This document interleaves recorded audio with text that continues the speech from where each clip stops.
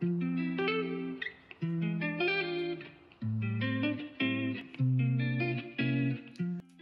my name is Gracie and welcome to my channel. In today's video, I'll be showing you how to sew my new sewing pattern, the Quin Cowl. You can purchase this on my website, graciesteele.com. The current size range is from an 80cm bust to 122cm and an 88cm hip to 132cm. There are two views, one has a closed back and one has an open back. In this video, I'll be showing you how to sew View B, which is the beautiful open back. Here are a few things that you're going to need to sew the Quin Cowl. Obviously, you need your fabric, matching thread, pins that are extra sharp, as well as needle for your machine that's extra sharp. A walking foot can be really handy to help to feed your fabric through evenly. And another thing that I really love is this product here. This is band roll, and this is really handy for hemming. So you'll see me using that in this video. Before we get started, let's make sure that we've got all the right pattern pieces cut. So for View B, we have this funny shaped piece. So this will be folding here, and then that'll create the back cowl. So that's the back lower skirt. We also have the front. So that will be folding here at the neck. We have our front facing, which will be on the inside, tucked away. And we've also got 4 back pieces. 1, 2, 3, 4. Lastly, for this one, I'm going to be doing the loops at the back. So I've got my little bias strip all ready to go. Before you get started, take a scrap of your fabric and do a few test stitches. For all of our joining seams, we'll be using a straight stitch, and if you're finding that they're puckering, it can help to shorten your stitch length. For our side seams, we'll be sewing with a very narrow zigzag. We're going to start by hemming our facings. So we've got our front facing piece here, and we're going to be sewing the hem here. And then we also have our back skirt piece, and we'll be hemming this top edge along here. I like to use band roll for this because it keeps it really nice and neat. So to use the band roll, we're going to place the edge along the fabric here, sew a straight line, and then we're going to roll it in.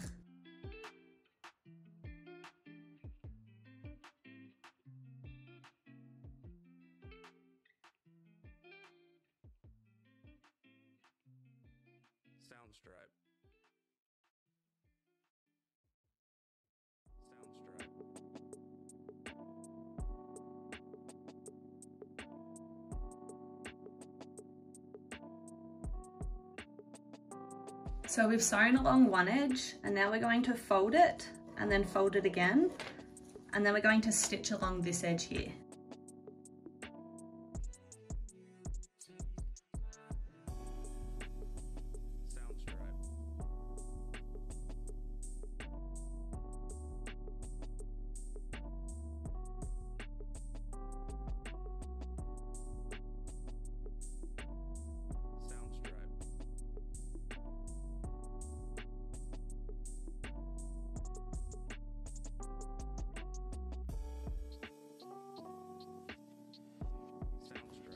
So that's all attached there, and now we simply pull it off.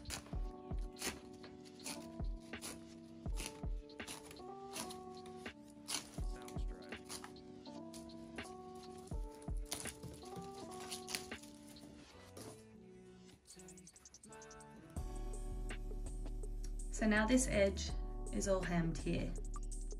It's really important when you're hemming these areas not to stretch out the fabric, otherwise you'll end up with rippling. So try your best to feed it through nice and evenly.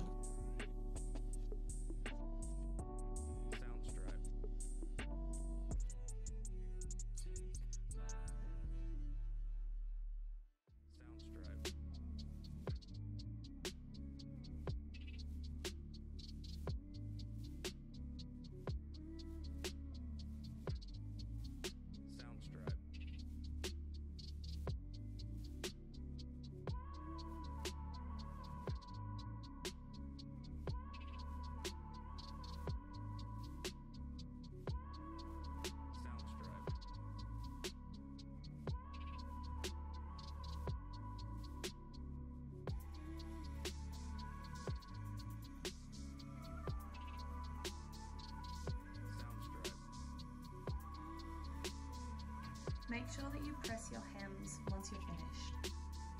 So next up, we've got to make our loops or ties. So take your bias strip, fold it right sides together, and we're going to stitch this. Then using our safety pin, we're going to turn it the right side out. Sometimes when we're sewing fine fabrics, the first few stitches can get stuck. So something really handy you can do is pull on the thread tails out towards the back as you do your first few stitches.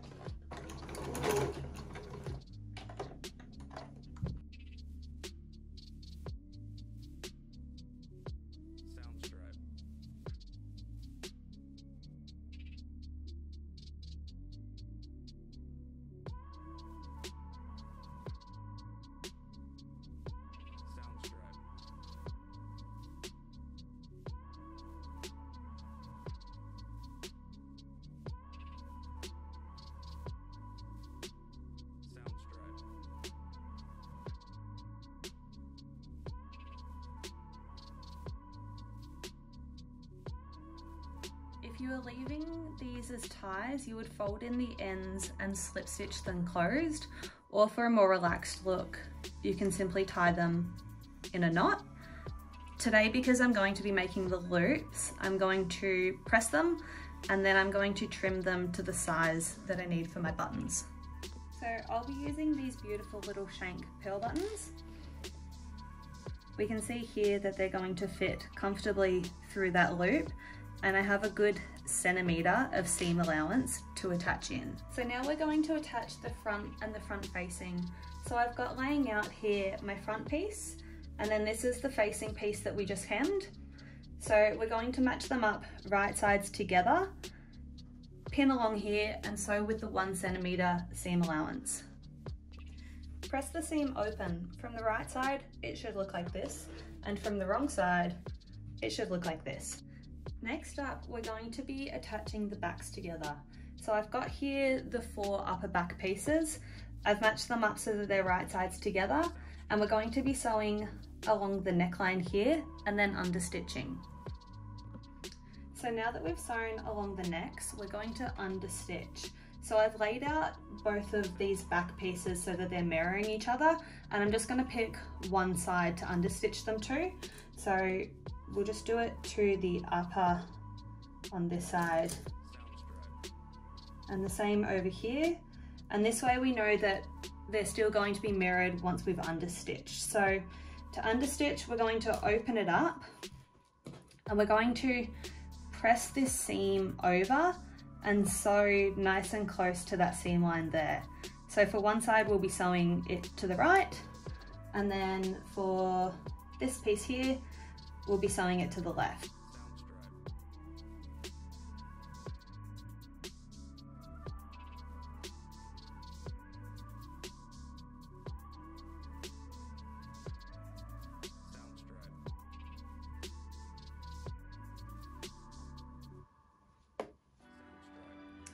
So we can see now this is going to sit on the inside, and then this will be the outside here. So that should hold the facing in nice and flat.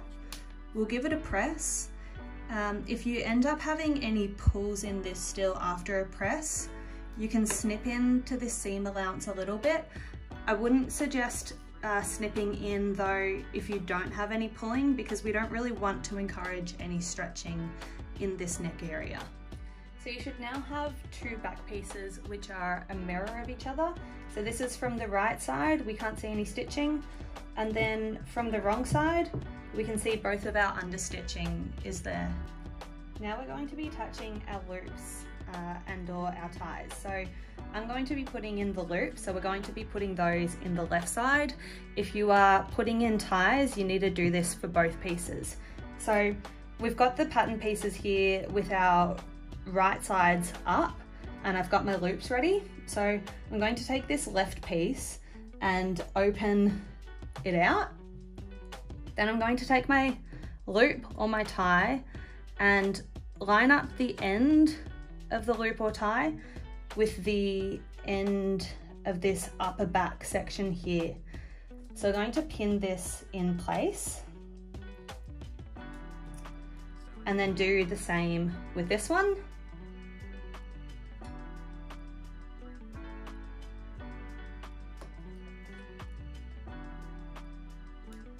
And then we're going to take that inner piece and fold it over, sandwiching those ties or those loops in, pin down here and then pin down the full diagonal length there, and we're going to sew that. So I've just pinned those a little bit neater now. You can see that I've got the edges hanging off a little bit because otherwise my loops are going to be way too huge. But as I pin, I'm trying to imagine if I sew a 1 centimeter seam allowance, how much is going to be left out here. So I've pinned the ties over here, making sure that it's folded exactly at the neck seam stitching, not folded at the understitching. And we're going to be sewing straight down here and then along here. I usually like to put a few different bracing pins around this piece to try and make sure that it's holding everything in place. This silk is as tricky to sew as it is beautiful. So that one's all ready to go, and we just need to do the same with this piece. Because this piece isn't having any ties or anything, I don't need to worry about, you know, adding those in there, but we're going to fold it over at the top and then pin along that length as well. All right, so we are all pinned, we're ready to go. We're going to sew down to these points here, leave the needle in, rotate the fabric, and then come all the way back down.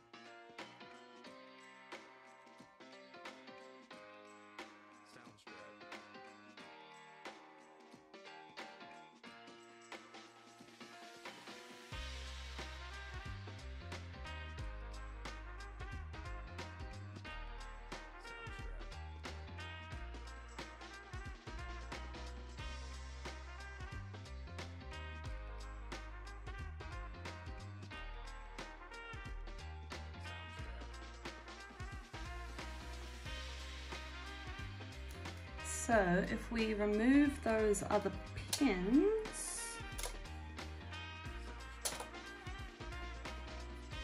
and open it out, we can see that our ties are in and looking cute.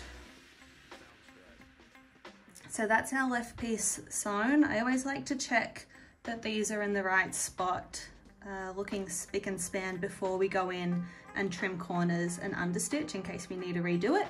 Something that can really help the understitching to sit nice and smooth is to give it a press towards the side that you're going to be stitching it down to before you sew it. We also need to remember that when we get to the end as far as we can with this understitching, that we need to either backstitch or to lock stitch. It'll depend on if your machine can do that. The reason being that the stitches can only go so far and we don't want this to unravel. So now we can see that's all understitched over towards the inner piece there. We're going to snip off all of this excess and then give it a good press. So clip that corner without clipping into your stitching, and as well clip into this corner a little bit. Get rid of your threads here.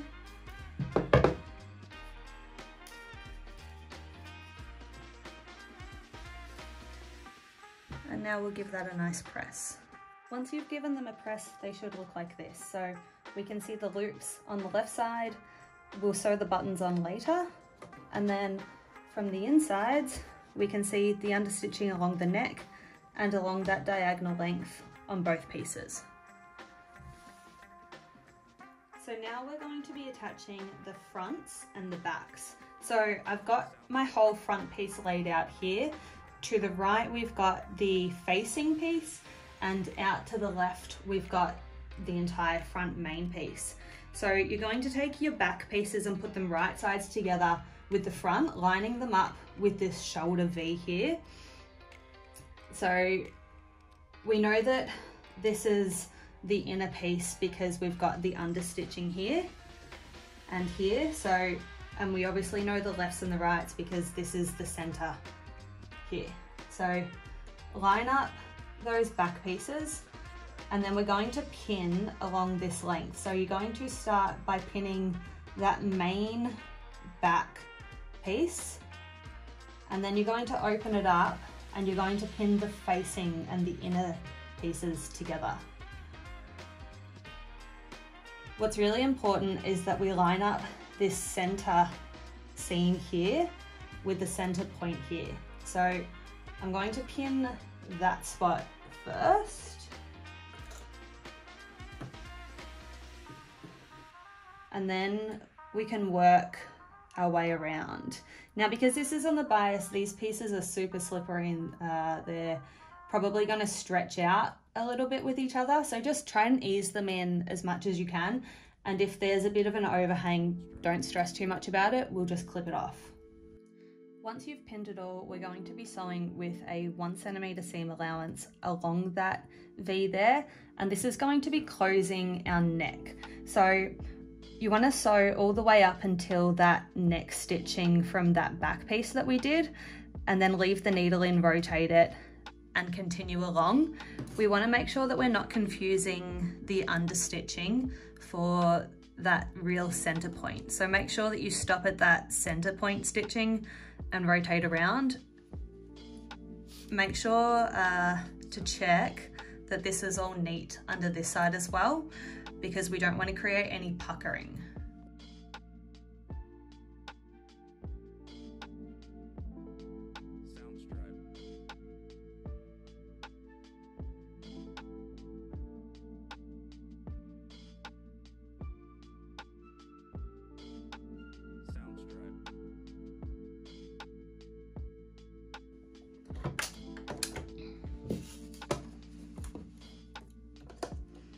So as you rotate it around, just give the bottom piece a bit of a feel and make sure that it's all laying nice and flat in under there before you continue to sew.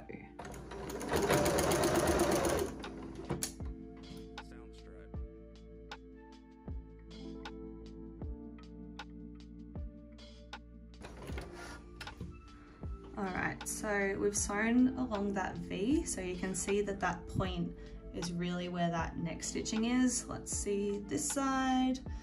Beautiful, so nothing is caught there. So when we turn this out, that is looking really nice. Let's do the other side. Alright, so this side is just as neat, which is very exciting. If you do notice that on this underside you do get any tucks or anything, just unpick them and re-sew it again. Alright, so now we've connected up our fronts and our backs. What we should be able to do when we turn it out is take those two back pieces, stretch those out to the right, and then your front out to the left. And now we can see we have closed up where that neck is. So we've just sewn those shoulders there, that was the V, and now we have a really beautiful neck. All good to go. All right, so our next step is to close the arm skies. So the arm sky is pretty much just a fancy word for the hole that the arm comes through, like where a sleeve would attach. So right now you can see that I've got my front out to the left and my back's out to the right, and I have it facing up. So we're going to pick up this shoulder pretty much and wrap it around all of that other fabric. This is called the burrito method.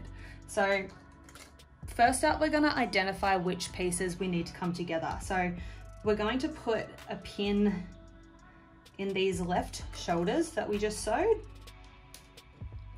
So that's one spot that's gonna come together. And then we're also going to be connecting up the ends of that back piece. So we'll put a pin in each of those corners. Oops.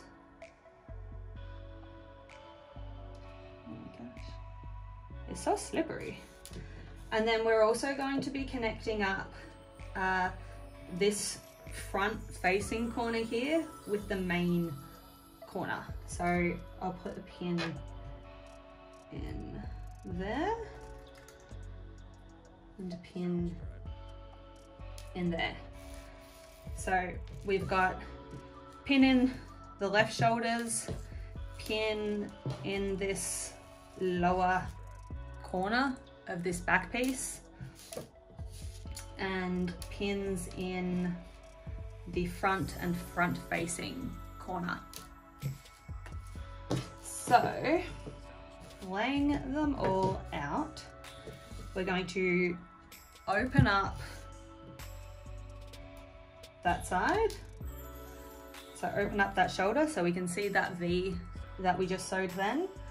And we're pretty much going to scoop it all around that fabric underneath. So those two shoulder points where we put the pins should now meet, and everything else is going to go inside. So this left piece is wrapping up around the right. So we're going to pin all the way along there, and then we're going to match up that pin there with this one here, and we're going to pin all the way along there as well. So this is the burrito method, and it creates just this beautiful all-in-one facing.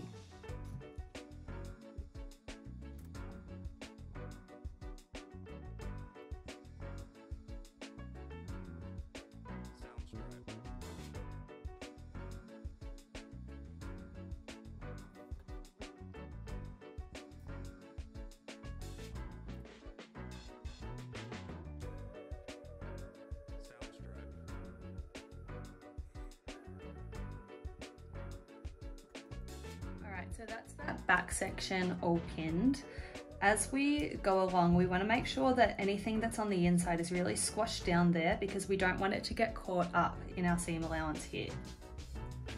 So let's do the same for the front.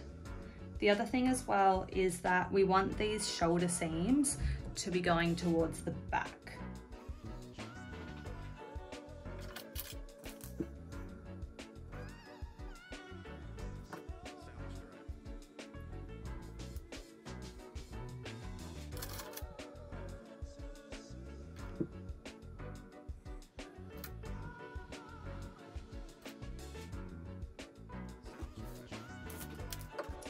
Alright, so that is that arm sky all pinned. So we're going to sew along this arc here with our 1 centimeter seam allowance, and then we are going to open it up and understitch it towards the facing side.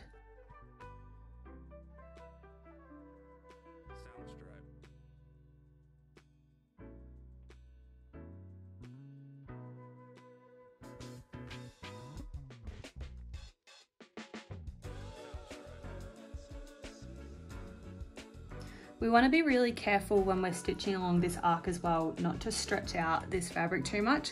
Otherwise you're going to get excess sort of stretchy, relaxed fabric at your arms.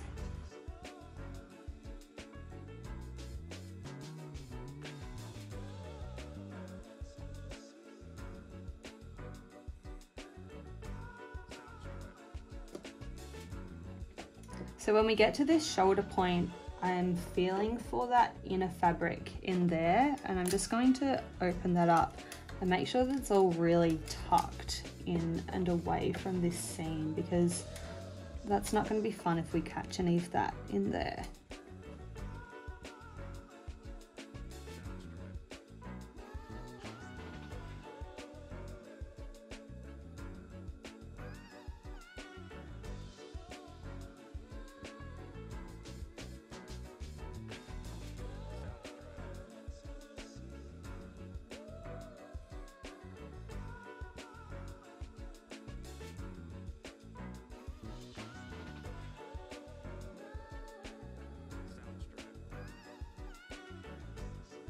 Okay, so we can see that that has all been sewn along there.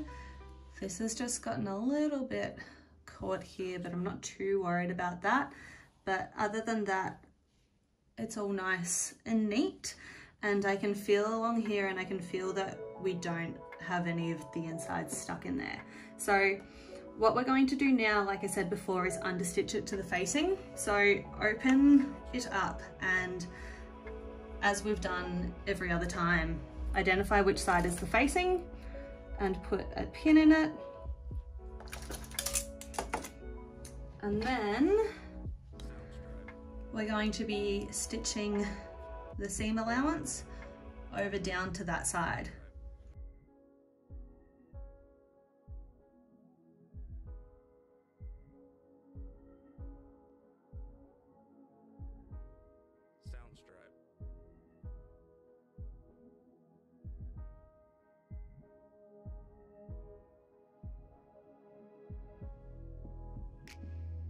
As a general rule, you should be able to understitch as far as where the front and the front facing attached.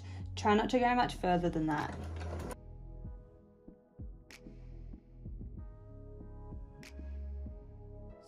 Alright, so once you have understitched and then clipped any of those threads that are running rogue in there still, this is where the magic happens. So we're going to turn it back the right side out. So pretty much you're going to reach in and just pull everything through.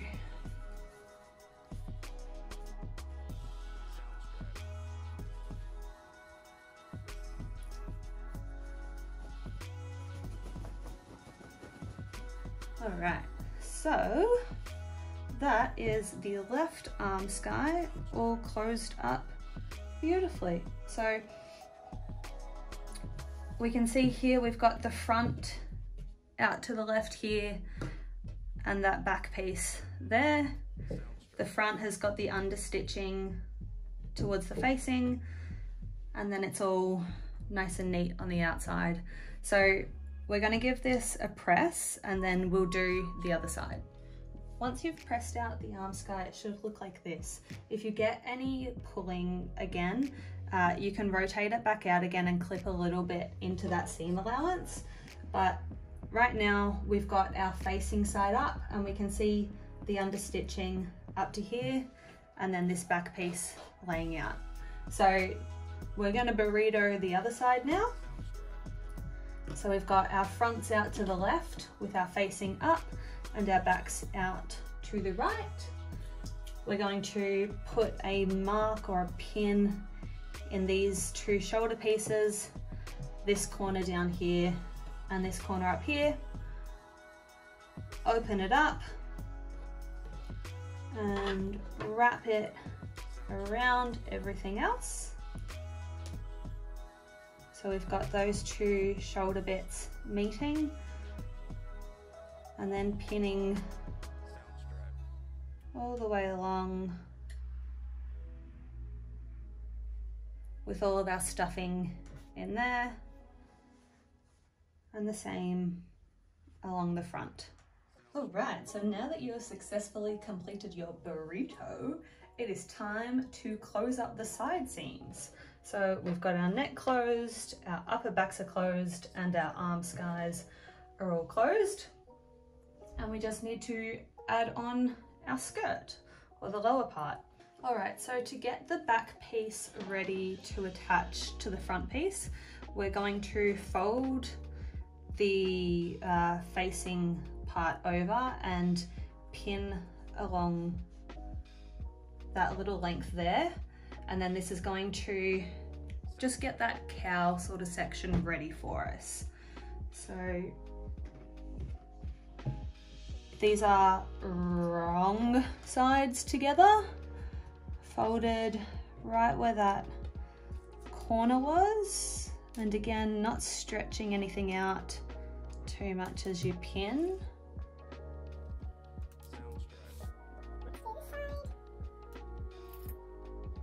So there's two ways that the side seams can be closed off to finish. So as you'll see in the instructions, I pretty much say that one is easier than the other, but the harder one looks way neater. So I'm going to be showing you the harder one. The simple method is to just French seam the whole way down the length. So to make a French seam, essentially all you have to do is put the wrong sides together, sew along that length, trim off the excess, fold it out, and then sew it normally with the right sides together. We'll be doing that for the lower half of this, so you'll see that done. If you're going to do the French seams the whole way, just sort of ignore this first part and then pick up later. So for option 2, the harder method, we're going to be constructing this sandwiching in the back pieces between the front pieces, kind of in a similar way to how we sandwiched our ties or our loops earlier. So you're gonna lay your front out to the left with the main side up and your backs are out to the right. And what we're going to do is fold the back over so that we've got right sides together with the front and the back. And we're going to pin the back pieces to the main front. So we're not going to pin it to the facing, we're only going to be pinning it to the main front. So this is a bit of a quick example. And then what we're going to do is bring that facing piece over the top.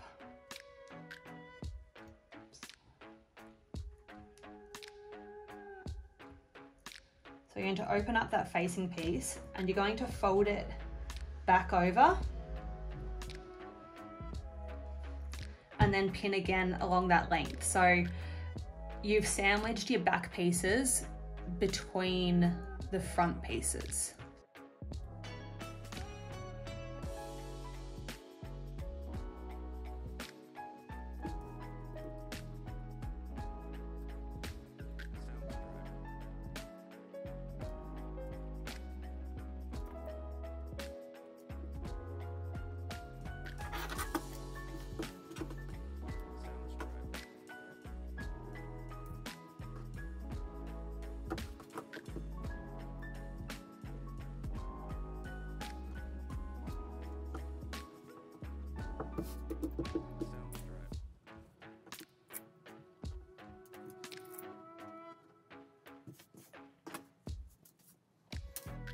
So I've pinned both of the back pieces to the front, and now we're going to scoop that facing, flip it inside out, and then pin it all down together again. So we really want to make sure that those back pieces are sandwiched all the way up at the top there, so that then once these seams are sewn and they open up, it's sort of a seamless join. We don't have a bit of a ledge or anything between the pieces.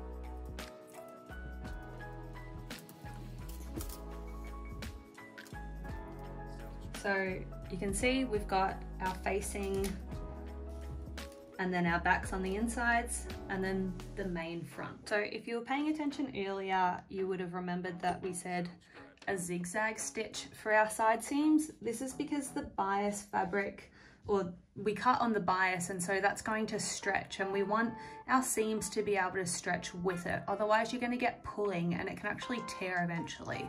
So we're going to put it on a zigzag stitch, and I'm going to do it with a 1 width.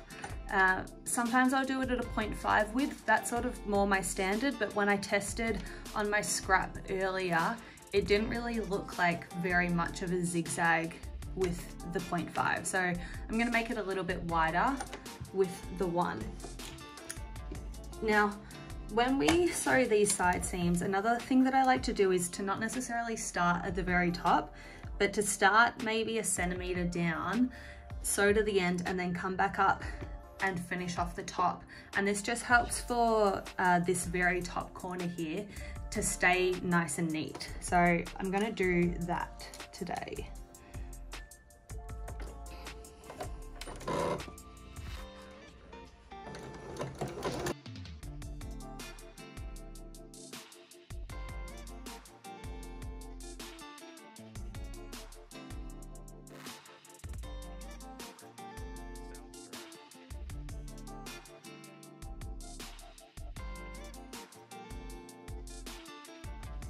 So we're going to keep stitching all the way to where the end of this back piece finishes, and then we're going to back stitch.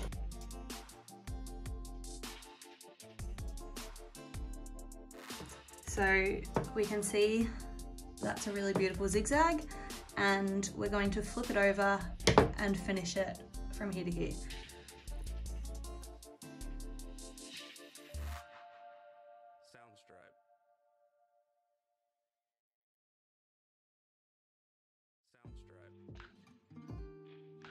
So this is probably one of my most exciting parts of the construction. I'm gonna try it on. So we've got our upper backs connected. I'm gonna put it on and pretend that I've already got buttons on. Aren't you looking cute? Okay, so now that those are sewn, I'm going to clip these corners and any of these threads. And also this side.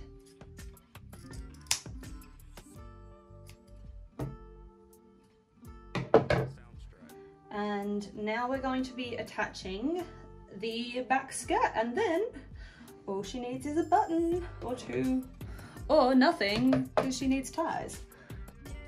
Alright, so now it is time to attach the skirt to the fronts. So we are going to cut to where this stitching ended at that back piece there. So we're going to go straight across. This is such a scary part.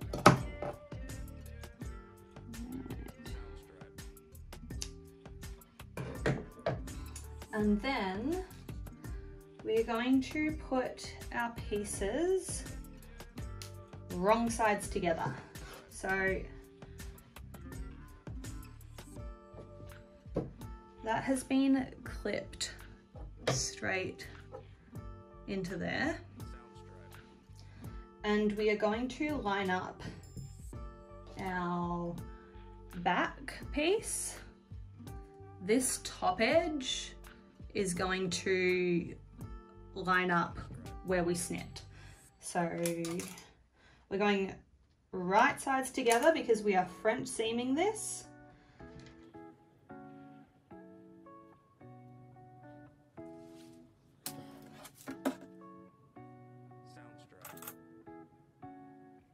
So the right side of the back facing fold is going to be touching the wrong side of the front. So when we say that it's wrong sides together, just looking at the majority of the piece, not at that facing. So once those are pinned up there, we're going to pin the whole way down the length.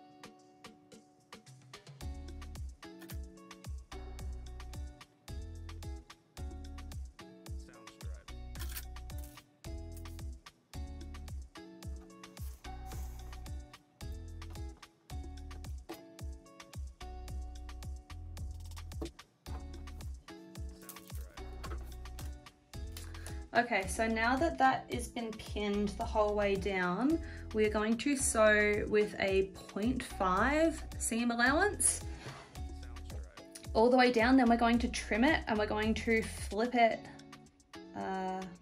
so that then we've got the wrong sides together, and we're going to sew with a 0.5 again. So this seam allowance up here, we did the 1 centimeter.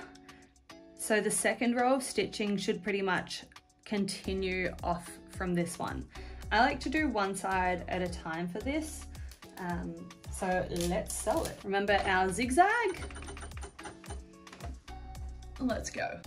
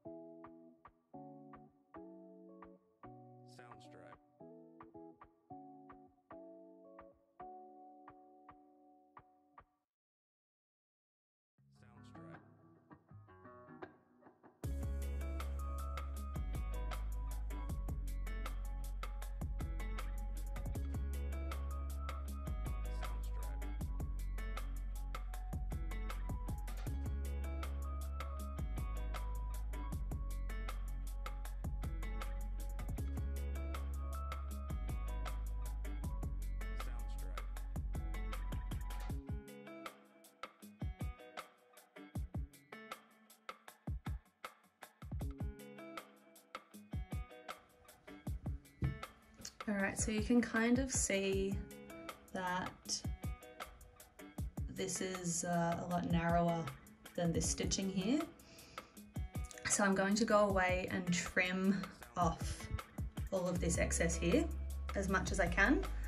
And then we're going to come and fold them out this way and then continue stitching all the way down. So I like to pin this French seam, or this second sort of seam that we're going to do, a little bit differently. I like to pin with the pins going in that direction instead of in this way. And what I'm doing is pretty much putting my finger in underneath and opening up that seam as much as I can. You can press this open, but I find that's a little bit tricky to do with these slippy silks. So you can see that where I've pinned it here, if we match those up, this top sort of stitching here, we're going to start there and then keep going all the way down. All right, so once those French seams are sewn from the outside, it should look a little something like this once I trim that thread off. And then on this side, we can see that the back pieces kind of like melt into each other. So all that is left is to sew on our buttons at the top here and then the hem. Now the hem, you're gonna have to be patient. So the bias, we need to give it some time to stretch and relax out, and then we're going to trim off any excess and then hem it. So put it on your dress form or put it on a coat hanger and hang it on, I don't know, the back of the door, wherever you can admire it for 24 hours, and then hem it and she's ready to go. All right, so our buttons are on and she's ready to hang. Thank you so much for watching, and if you were sewing along with me, congratulations on finishing your Quin Cowl. Please don't forget to tag me on Instagram @ByGracieSteele. I hope that this video helped you to get through any of the tricky bits in the pattern, and if you haven't bought it yet, I hope that this has convinced you that you need to. Once you're finished, it should look something like this. And I hope that you feel as great in it as I do.